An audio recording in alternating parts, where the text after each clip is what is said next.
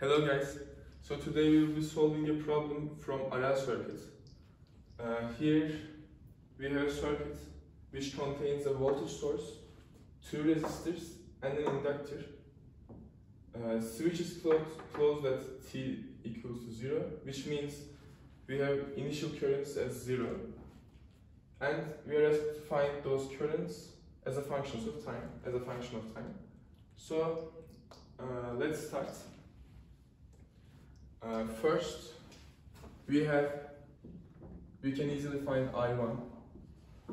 I1 is equal to this voltage across this resistor, which is V over R1.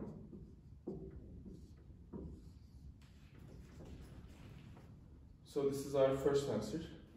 So for I2, we will again use this voltage here. V is equal to the voltage drop here plus the voltage drop here. Let's write them as VR2 plus VL. Okay, let's continue. V is equal to VR2, which is equal to I2 times R2, and VL, which is equal to L times di2 over dt. So we obtain the differential equation here. We have to solve it. This is a separable equation. So we will put this here and this here, or otherwise, and integrate. Let's continue. L times di2 dt is equal to V minus I2 R2,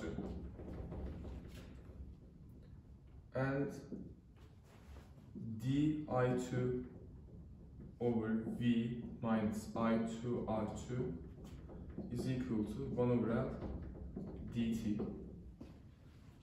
So let me check. Yeah, this is correct. So let's integrate. This is from 0 to t, initial condition is here. 0 to I2, let's write it like this. These are the initial conditions. So let's continue here. This gives us ln. Ln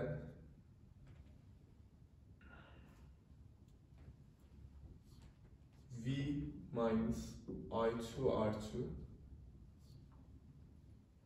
divided by minus R2 from I2 is equal to 0, from 0 to I2, like this. This is equal to T over L from 0 to t. So if we continue, we will obtain ln V minus I2 R2 minus ln V is equal to T over L times minus R2. So now we will find I2. Let's put this here.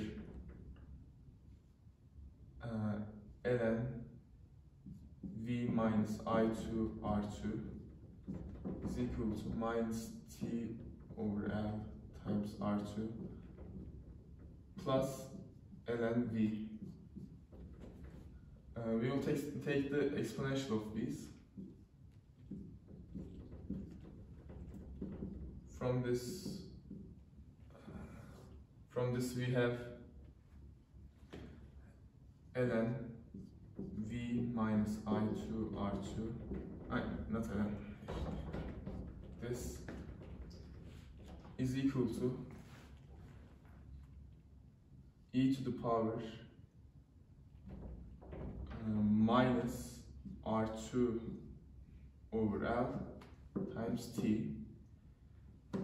Exponential is also here, so times e to the power ln v. We can put this down here like this. So from this we can see, if we substitute the initial conditions, this gives us 1. We have v here, this is 0. So we can write v minus I2 R2 is equal to v e to the power minus R2 over L times T. If we continue from here, we can see I2 is equal to v over R2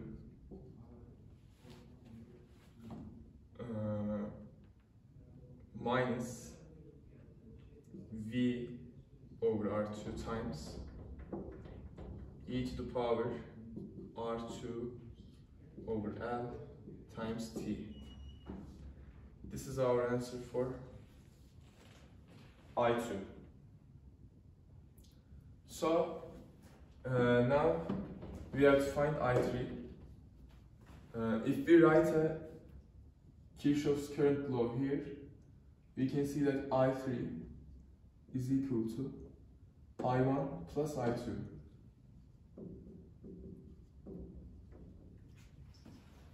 So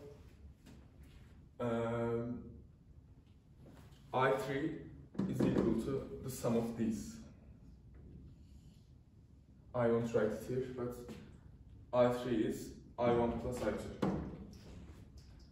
So this is all for this question. Let me explain briefly again. I1 is found easily from here.